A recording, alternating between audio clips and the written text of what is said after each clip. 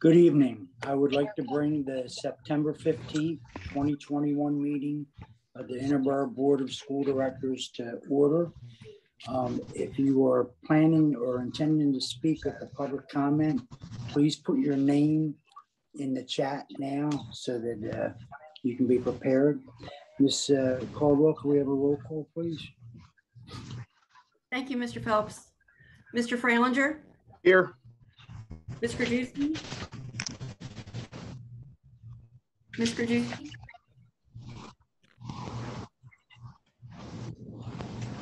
She is here, Marge, but I believe she's having difficulty. Yes. Mr. Harris? Here. Mr. Goldsboro? Ms. Joseph? Here. Ms. Fagan? Here. Mr. Evans?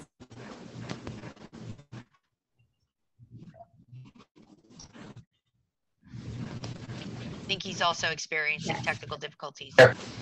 Mr. Chavone? Here. Mr. Phelps? Here. Okay. At this time, can we have? I'm not.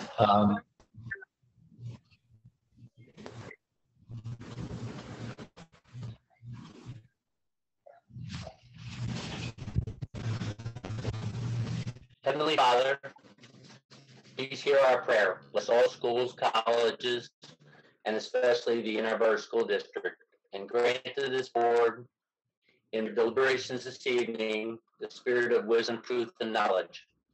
What is undertaken always be done in charity and in peace, and what we do might be for the benefit of others. All this we ask in your name. Amen. Pledge allegiance. Pledge allegiance to the flag of the United States of America and to the republic for which it stands, one nation, under God, indivisible, with liberty and justice for all. All right. All right. Thank you, Mr. Evans. All right, moving on to number 2, public comments. If you would please state your name, keep your comments to 5 minutes. And Mr. Evans, if you can tell us who's first on the list.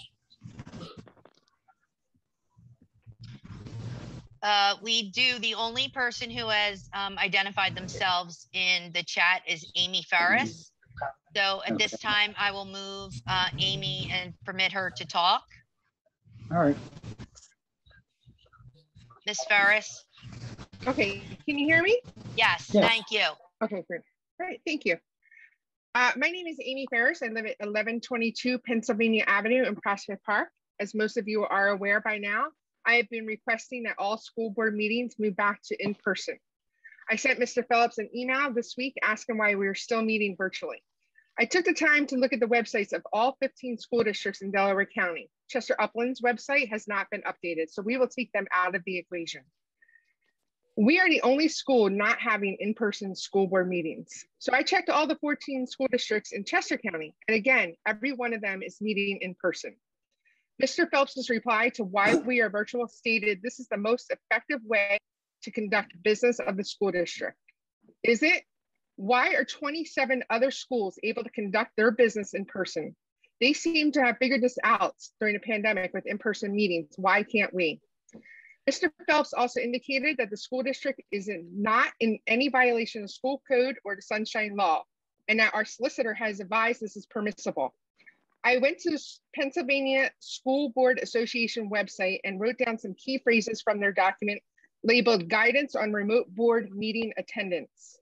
The policy of many school boards contains a provision limiting the number of members permitted to participate remotely so that at least a quorum would be physically present at all meetings.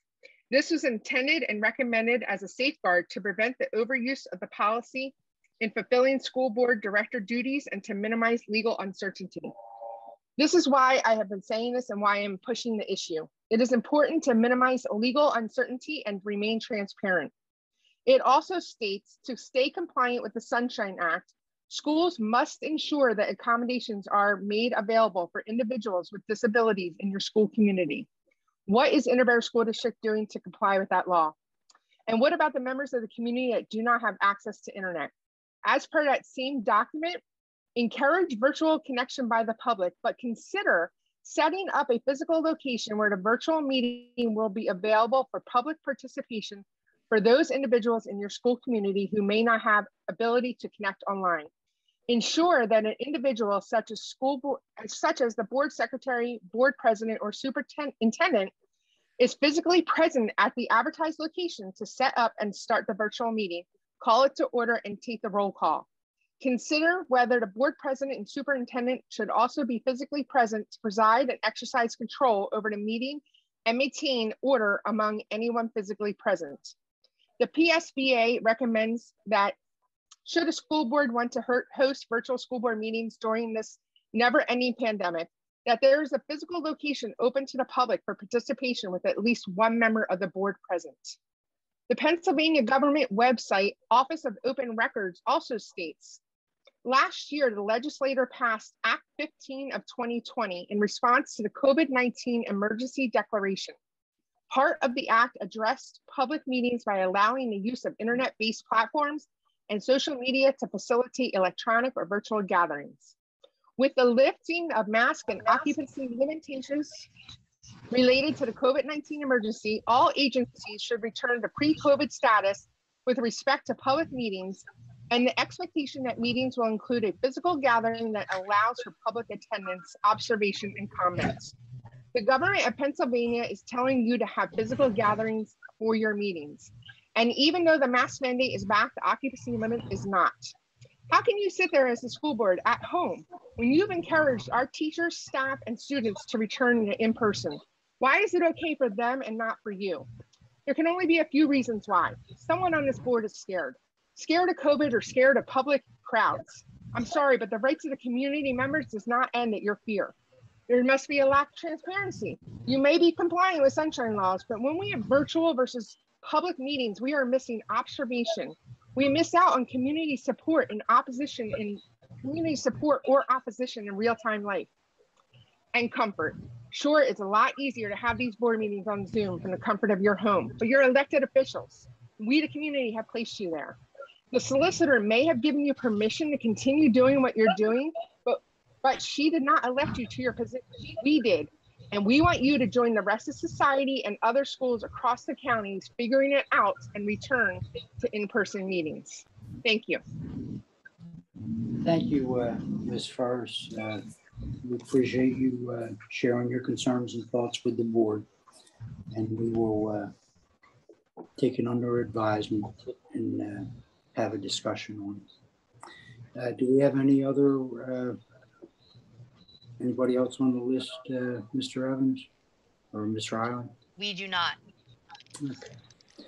All righty. Moving on to number 3, Mr. Evans. Yeah, just let me check. How's my sound? Pretty good. Okay. I apologize for that. I don't know why I dropped off, but now back. Motion 3.1, the following minutes of the regular meeting of the Interboro Board of School Directors held on August 18, 2021 be approved. Second. Motion has been moved and seconded. Are there any questions or comments from the board? Hearing none, all those in favor, please say aye. Aye. Aye. Opposed? Motion carries 8-0.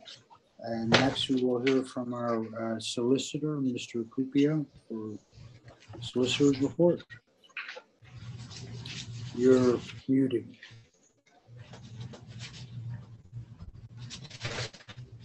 Thank you. I apologize. No problem. Good evening, board members and members of the public. The September 2021 solicitor's report can be summed up fairly succinctly in that it has been a whirlwind month of legal activity with regard to the status of COVID mitigation measures. And we are working very closely with the administration and any questions that come from board members to make sure that we are in compliance with the law as the law stands. These are all issues that could change with rulings due to several cases that are going on over the last few days and the next few days. So clarification could come in the near future on some of the questions that have been raised. So that would be my September report this evening, Mr. Chairman. Thank you. Thank you, Mr. Pupio. We appreciate that. Okay, moving on to number 5, Mr. Evans. From the Office of Finance, motion 5.1 that the Treasurer's report for the month ending August 31st, 2021 be approved. Second. Motion has been moved and seconded. Are there any questions or comments from the board? Hearing none, all those in favor, please say aye. Aye. Opposed? Motion carries 8-0. Next motion, Mr. Evans. Motion 5.2 that fund disbursements in the amount of $11,115,221.28 be approved. Second. Motion has been moved and seconded. Are there any questions or comments from the board? Hearing none, all those in favor, please say aye. Aye. Opposed? Motion carries 8-0. Do we have any correspondence, Mr. Evans? No, sir. Okay, and we are moving on to number 7. We have, you're up first there, Mr. Evans, capital improvement. Okay, Capital Improvement Committee met on September 7th, 2021 at 6 o'clock to receive presentations from 3 different architectural firms who were providing conceptual renderings and plans towards the capital improvement program. In attendance from myself, Justin Spohn, Ed Harris, Superintendent Riley, Mr. High School, Mr. Galloway, and the engineers from Dewey. Presentations were provided by the Breslin Group, the Schrader Group, and KCBA Architects. All 3, we felt the 3 committee members that were there, along with the staff, the administrative staff that was there as well, and engineers, all concurred that the presentation that seemed to most match our desires and plans for the high school were KCBA. We also felt that their lead, Mike Kelly, was the best face to put on the project towards our community stakeholders and people in the community that we'd have to be engaged with. So we all agreed, after going through the assessment tool that was provided by Dewey Engineers, we all agreed that KCBA should be the architect selected. So we're making a recommendation to select them as our architects. That doesn't go any further towards selecting the project, creating the finance, or anything else. It's just simply the architect we thought was the closest fit for our community. We did, however, go through a couple of documents, including a conceptual budget, as well as for additions and renovations, as well as planned concepts. And as a subcommittee, we were recommending that if the other committee members, as well as the other school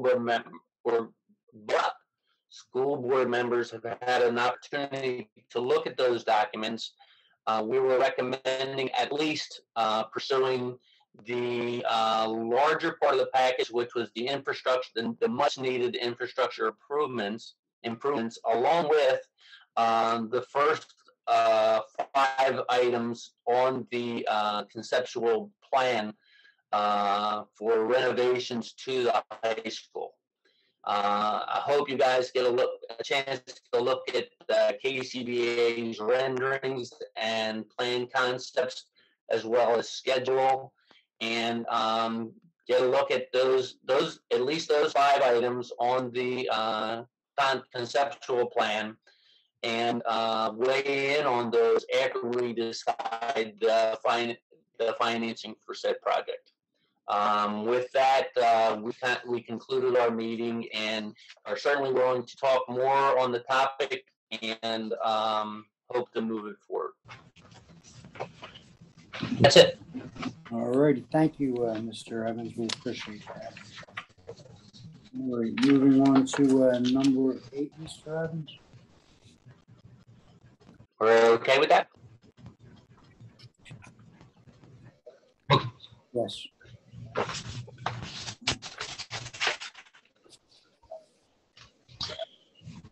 From the Office of Personnel, motion that the following personnel actions be approved: 8.1 to 8.10, ending on page 5. Second. Mr. Chabon, Second.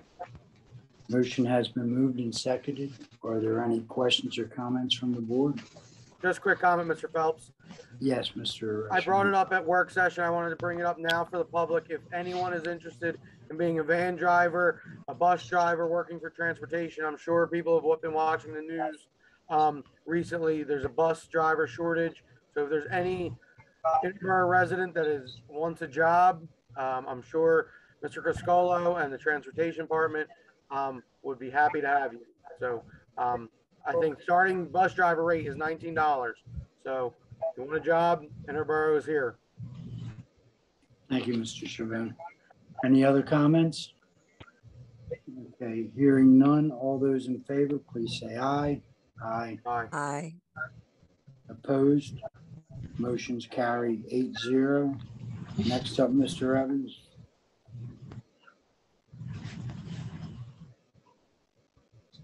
Aye.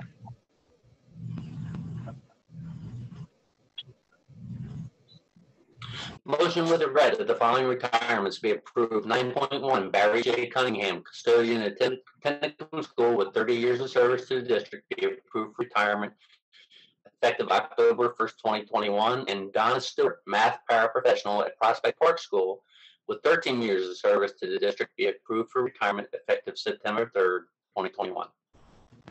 Second. Motions have been moved and seconded. Are there any questions or comments from the board? Hearing none. All those in favor, please say aye. Aye. Aye. Opposed? Motion's carried 8-0. Next up, Mr. Evans. Aye.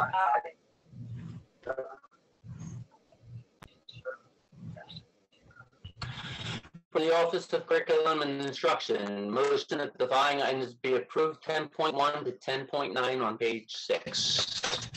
Second. Motions have been moved and seconded. Are there any questions or comments from the board? Hearing none. All those in favor, please say aye. Aye. Aye. Opposed? Motion's carry 8-0. Aye. Next up, Mr. Evans.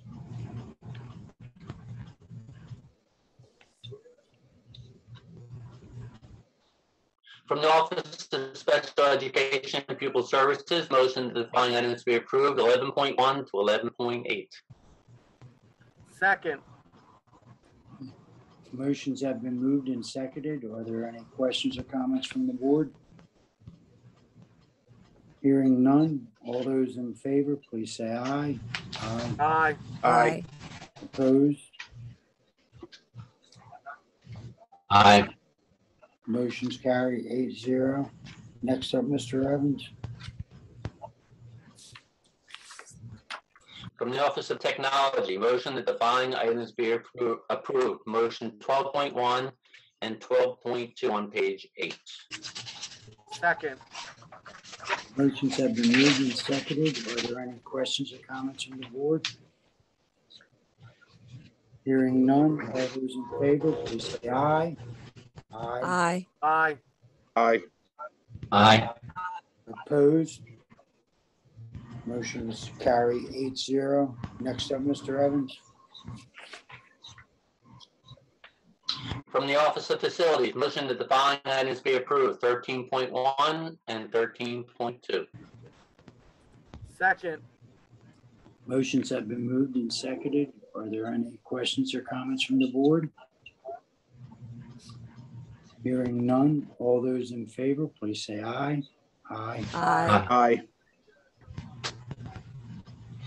Opposed?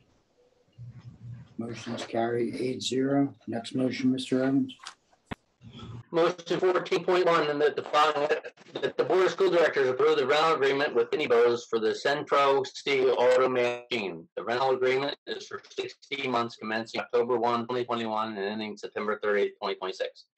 Payment would be made on a quarterly basis of $464.40 per quarter for a total annual payment of $1,857.60 to be paid from district funds.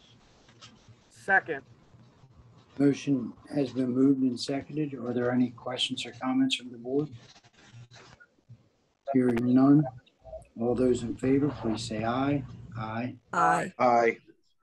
Opposed? Aye. Motion carries 8-0. Next motion, Mr. Evans. Motion 15, the board authorizes and directs the solicitor to initiate and prosecute tax year 2022 real estate tax assessment appeals undervalued real estate. The board authorizes and directs the solicitor and the district real estate appraiser to determine the appropriate assessments to appeal without consideration of the property type in accordance with district standard methodologies that have been approved by the executive director of operations, business administrator. Second. Motion has been moved and seconded. Are there any questions or comments from the board? Hearing none. All those in favor, please say aye. Aye. Aye. Aye. Opposed? Motion carries 8-0. Next motion, Mr. Evans. Motion 16, that the board of school directors approve KCBA Architects as the architectural firm of record for the Interboro School District. Second. Motion has been moved and seconded. Are there any questions or comments from the board? Comment? Yes, Mr. Evans. Just as a point of importance, this does not give the architect a contract per se. It doesn't give them any right to incur cost. It just gets them essentially in the queue to provide architectural services once we do provide financing and direction on the capital improvement project. Thank you, Mr. Evans. Any other comments? Yes, sir. Okay, hearing none. All those in favor, please say aye. Aye. Aye. Opposed? Motion carries 8-0. Do we have any old business that needs to be addressed? Do we have any new business that needs to be addressed? Okay, at this time, we now hear from our superintendent, Ms. Riley. Thank you, Mr. Phelps. Good evening, everyone. I would like to welcome everyone back to school, especially our new families who are just joining the Interboro School District. I hope everyone has had a wonderful start to this new school year. I just want to direct parents and remind them that we have back to school nights coming up. The kindergarten already had theirs, and to please look for communication from your building principal and teachers for those virtual back to school nights. As Mr. Chavone said, the district is experiencing a shortage of bus and van drivers, as are school districts across the county and the country. We recognize that there may be delays in drop-off times and changes to the bus schedules, especially for the afternoon runs. I do appreciate our parents' cooperation and understanding as we develop solutions to this, knowing that it may take us a little bit of time. If there are any parents out there who are interested, or you know of anyone who would be interested in any of the driving positions, we also have other available jobs, and I'm going to name a few of those. Please feel free to visit our website and look for the employment tab. We have availability for instructional assistants, personal care assistants, substitute nurses, LPNs, and RNs, and also with food services, playground assistants. We do have a lot of availability for folks to come in and join our Interboro family. So please check out the website. I would like to let everyone know, as you're probably aware, fall sports are in full swing, and I want to encourage our families and our community members to please, again, visit the athletic page on the website and come out and watch our student athletes play. Friday night football is back. We have a lot of home games coming up, so we would really, really love to see everyone out there, and I'm looking forward to seeing everyone as well.